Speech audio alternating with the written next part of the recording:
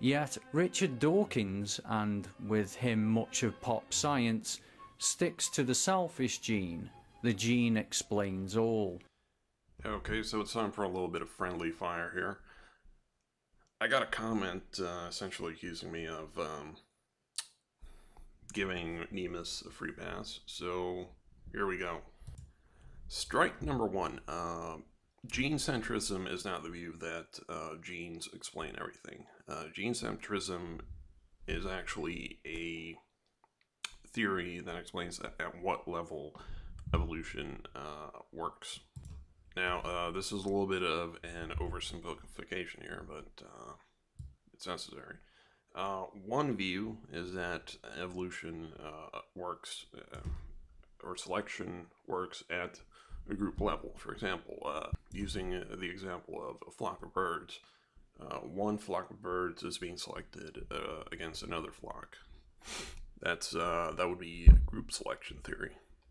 The other one would be where the individual, that evolution works at an individual level.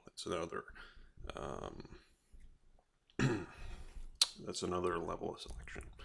The final and the level of selection that gene centrism refers to is that evolution works at the genetic level. At each individual level, gene is selected individually. Now, as an aside, these are not conflicting theories. Sometimes it's useful to refer to evolution working at a group level. Sometimes it's useful to refer to evolution working at an individual level. And sometimes it's useful to refer to evolution working at a genetic level.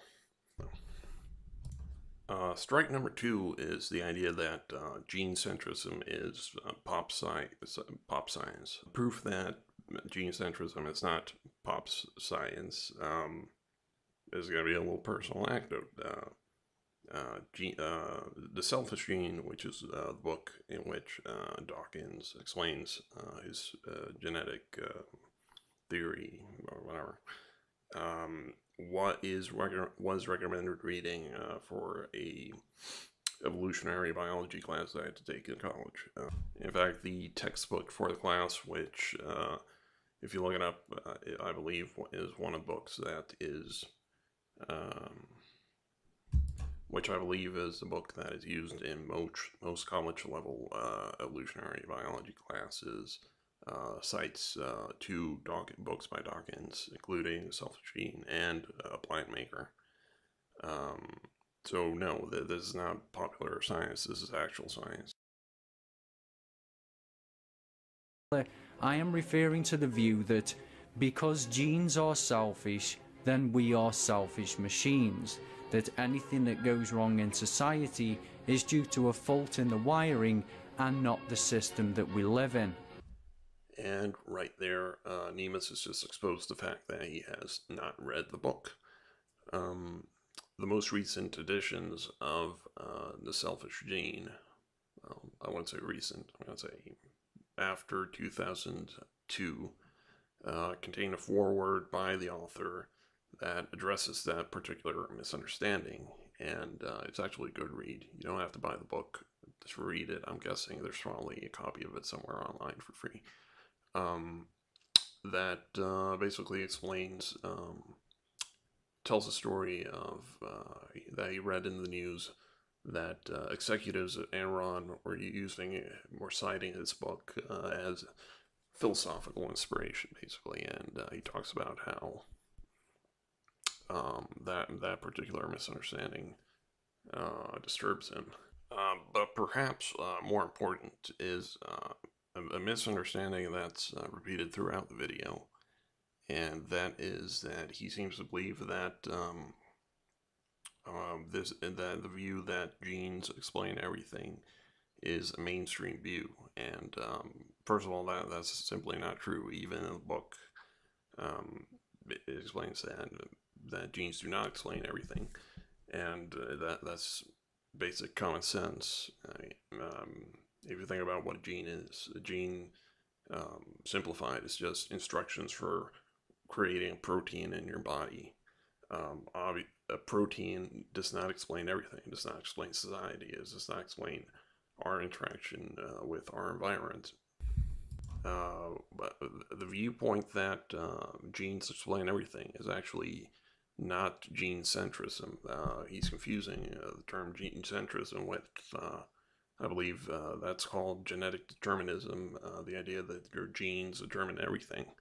And that is not a mainstream view either in academia or in pop science or basically anywhere. The last time those views were mainstream or accepted would be in the 1920s, 1930s during the eugenics movement, and those have been thoroughly rejected by not just science but society as a whole. And this sort of constitutes a great resolution. Yeah, depending on the circumstances, the most important thing in evolution might be a single gene, a single organism, or a single group. And right there, Robert Sapolsky just shot down Nemus's central argument. Again, group selection is not incompatible with gene selection. These are just different theories. Theories are just tools that we use to explain and predict things that we see in the real world. And just like tools, sometimes one tool is more useful than another. Sometimes you need a screwdriver, sometimes you need a wrench, sometimes you need a butter knife, sometimes you need a steak knife. It doesn't mean that group selection cancels out gene selection. It's just that sometimes it's more useful to speak of evolution occurring at a group level. Sometimes it's more useful to talk about evolution working at the genetic level. They're not incompatible. You sometimes use one, you sometimes use the other.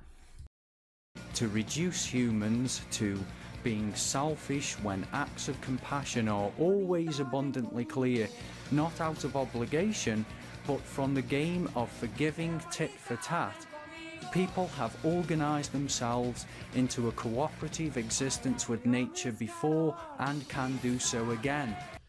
And I think that sums it up.